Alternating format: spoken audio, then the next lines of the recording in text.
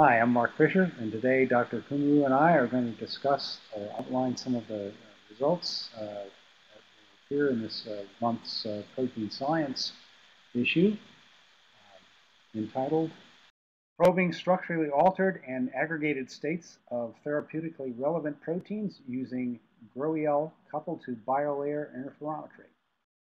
So in this publication, we demonstrate that we can use the chaperone-based biolayer interferometry biosensor system, or the GroEL biosensor, to capture and detect the appearance of pre-aggregated species, or what we call the seeds of destruction in protein solutions before large-scale aggregation sets in.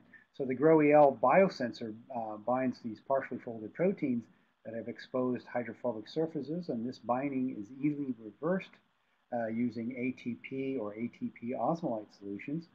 And this reversibility in binding is actually a hallmark of the specificity in this, or the specific binding with this technique. So Dr. Kumru is actually going to discuss some of the highlights of this work. So Dr. Kumru, take it away.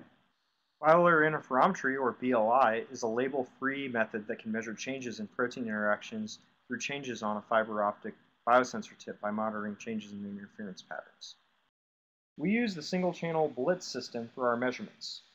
The system sets up an interference pattern based on reflectance from a reference layer that is compared with the biolayer, establishing constructive and destructive interference patterns. As the sample thickness on the tip changes, resulting in a kinetic and amplitude change, results in a phase shift that yields a real-time kinetic BLI sensogram. As just one example, we use this system to detect the existence of pre-aggregates in polyclonal and monoclonal antibody solutions. We optimize the GroEL binding concentrations to eliminate nonspecific binding.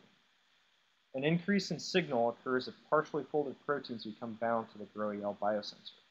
Alternatively, when the solution contains ligand or solution stabilizing conditions that do not bind or interfere with GroEL, this binding signal can diminish, or in cases where tight binding protein stabilizers are present, the signal can completely disappear.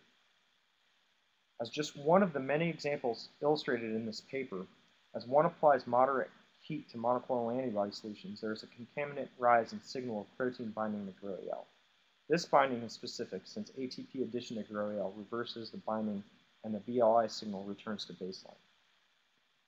We also demonstrate that we can use a reversible cleavable disulfide biotin linkage to the streptavidin tip, where one can release GroEL antibody complexes and visualize these complexes using negative stain electron microscopy, using as little as 3 microliters.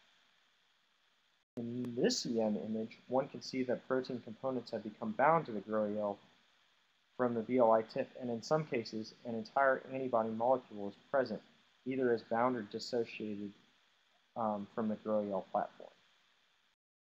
So in summary, we've been able to detect pre-aggregates of 3 separate protein solutions, polyclonal antibody, monoclonal antibody, and the fibroblast growth factor prior to large-scale aggregation. We plan to use this GroEL-BLI biosensor platform to determine if early pre-aggregate detection is linked to longer-term aggregation.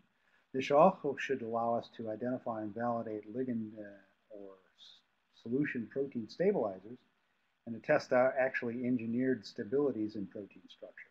And finally, our ability to visualize intermediates bound to GroEL using electron microscopy may enable us to identify regions that are, particularly within antibodies, that are susceptible to local unfolding using a technique called EM single particle analysis.